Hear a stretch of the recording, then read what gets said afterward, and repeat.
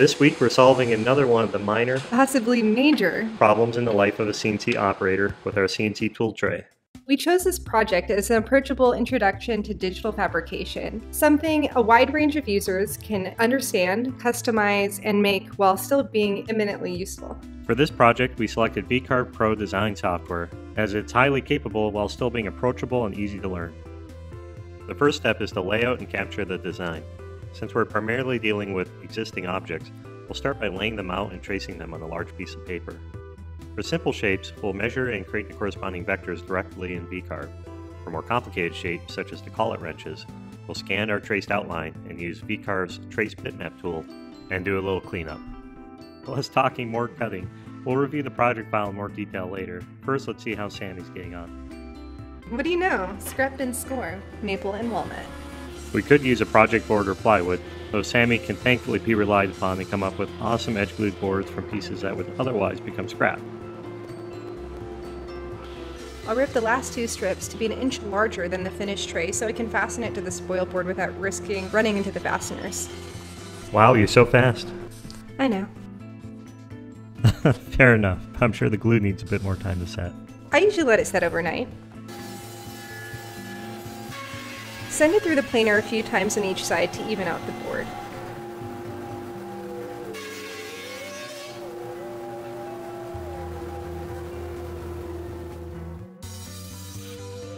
Now that I have my final material, I double check my material size, my zero origin, particularly zeroing on top of the material or the machine bed.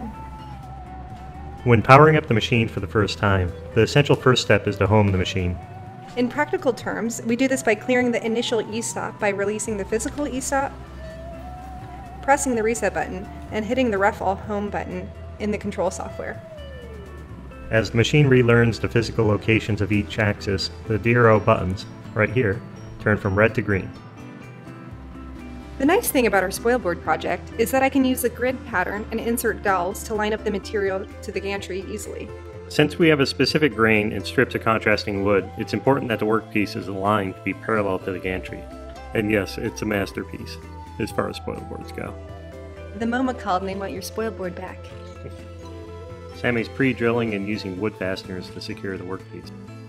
With everything set up and verified, it's a good practice to run a pre-cycle start checklist and do a final sweep of the project and toolpath settings. Exactly. This is a critical point, particularly if it's a new program.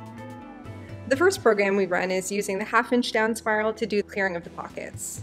I wonder, could that be the same tool that's included in our CNC router bit set?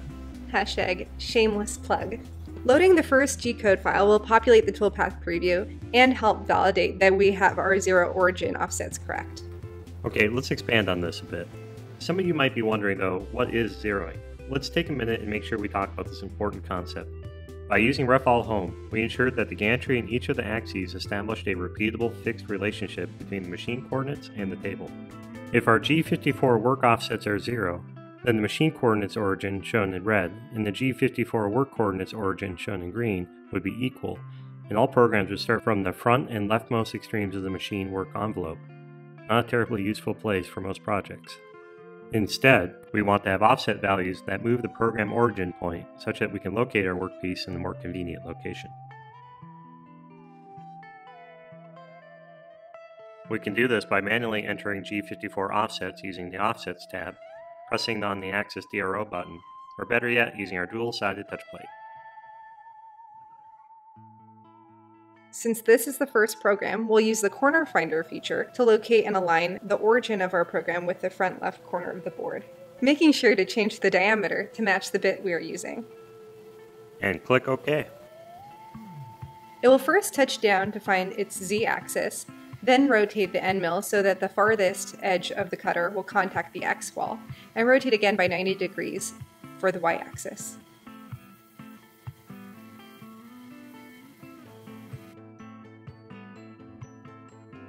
Remove the magnetic clip and store the touch plate. With the machine initialized and our work offset set, we're ready to hit cycle start and start the program.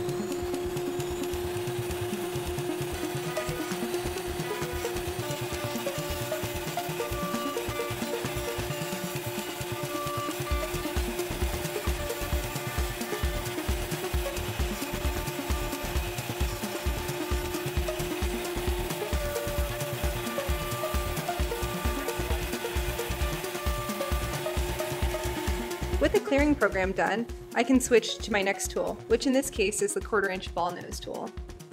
Hey, isn't that tool also in our 10-piece CNC router bit set, available from cncrouterparts.com? Why yes, I believe it is.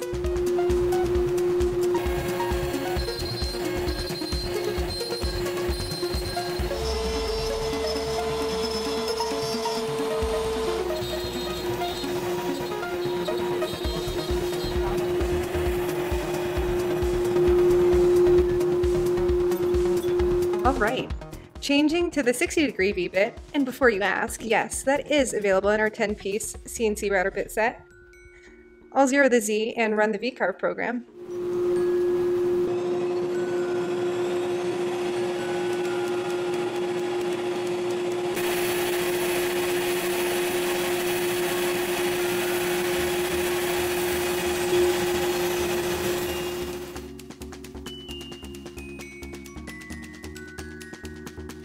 And finally, our 1/4" end mill tool to finish the exterior profile. With tabs, right? Yes, tabs are a great way to hold the unsupported finished product to the stock. Otherwise, there'd be nothing left to hold it to the spoil board.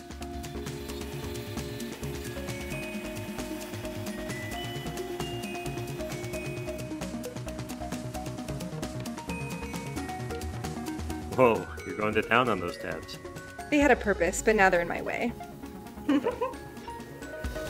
We seem pretty pleased with ourselves. Looks like the pencil needs a sharpen. Now we need some handles.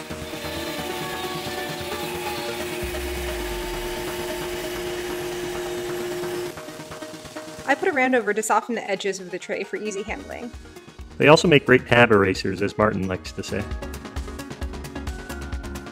Before epoxy, I clear out any extra chips and seal the surrounding wood. Why is that? It's to prevent the epoxy from soaking into the grain and will help to create crisp lines.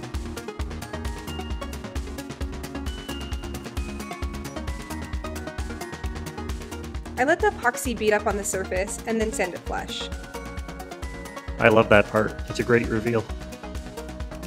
The roundover of the handles would fit snugly in the radius corners of the handle slots. It's worth mentioning that I test fit the handles before gluing them on. I let this sit overnight too.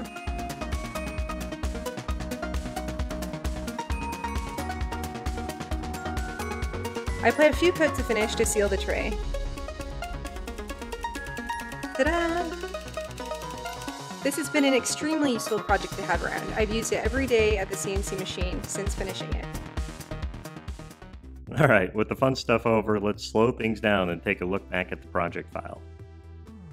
The eagle-eyed among you will notice I'm opening it in Aspire, which is fine, as Aspire provides a superset of the functionality available in VCarve. First, I'll collapse the design panel, as I'd like to focus on the machine operation, and that's really represented on the right side with the material setup and the toolpaths. Let's run a preview of the project by using the Preview Toolpaths command, and select Preview All Toolpaths. The previews are pretty high fidelity, and we can even see the tabs that hold the workpieces in. In fact, here's a quick tip. If I go into the toolpaths that have tabs and temporarily turn them off, and reset and re-preview the program, I can now double-click and remove the excess material from the preview rendering. It's a nice little feature, and very useful if you want to send a proof image to a client. However, for our purposes we need the tabs, so I'll turn them back on. I'll start my review by working top to bottom on the right side toolpath panel, starting with material setup. And most fundamental, of course, is material thickness. It's important that this value is actual and not representing a nominal material thickness, particularly if you're zeroing to the material surface. Next, I'll make sure I'm happy with the X and Y axis work origin, also known as the XY datum. By convention and convenience, this is typically placed in the front left corner of the workpiece, though if needed it can be configured differently. The Z component of the work origin is special and important enough to get its very own setting. Whether zeroing the router bit to the material surface or the machine bed, the important thing is this setting matches where you placed the auto zero touch plate and zero the Z axis before running the program. The choice of zeroing to the material surface or machine bed can be a matter of preference, and while they do offer unique contrasting advantages, This can often be subtle, and generally either will do the job equally well. Before I leave the material setup, I'll make sure I'm satisfied with the Z clearances. The default value is fine for most situations, though if we have exposed clamps or other obstacles, we'd want to make sure that the machine will run clear of them, particularly when repositioning between operations.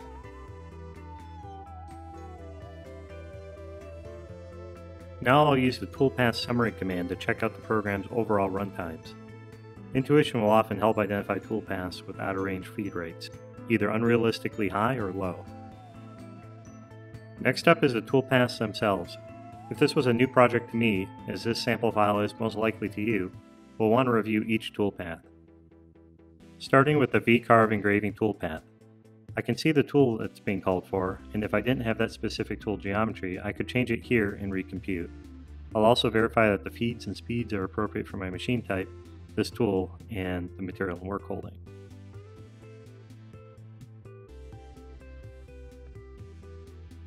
Moving on to the two pocket clearance toolpaths. These use a larger 1/2-inch router bit to efficiently remove bulk material. And again, I'll review the step over and feeds and speeds. I'll switch back to the 2D view so we can see the vector selections, shown in the canvas in dotted red for the current toolpath. As I review the second clearance pocket toolpath operation, let's talk about these step over values. As the name implies, step over will determine how much of each pass of the router bit will overlap with the prior pass. For roughing operations, this is usually a much higher value than it would be for finishing or detail work. I'm also checking that the spindle speed parameters are set to reasonable values, as machines using our plug-and-play spindle will use this value during program execution. If your machine is using a router with an on-body speed control adjustment, you'll need to adjust that manually. Alright, let's also talk about depth of cut, particularly when cutting deeper than the radius of the tool. We want to have enough passes not to exceed the target chip load of the tool, while not being so small as to be inefficient and have a program that takes longer to run than it should. Since this is a profile toolpath cutting out our part, we'll want to make sure we have tabs and that they're appropriately spaced, large enough, and conveniently located, for example, ensuring that they're placed away from tight corners. Now that I'm satisfied with the material setup parameters, the toolpaths, including the feeds and speeds, depth of cut, and step overs, I can now generate the machine G-code program that will run on the CNC machine. Like many things, there are at least two general approaches to accomplish this. We can either export all the toolpaths as one G-code program, or I can break the toolpaths into cohorts organized by sequence and toolpaths sharing the same tool. I think it's generally safer and easier to export multiple files and load the next one after changing the tool, particularly for one-off projects like this.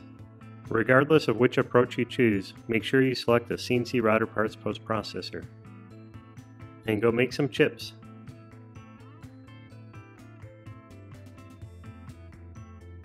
This project is completely customizable. If you're interested in making your own, check out our links in the video description.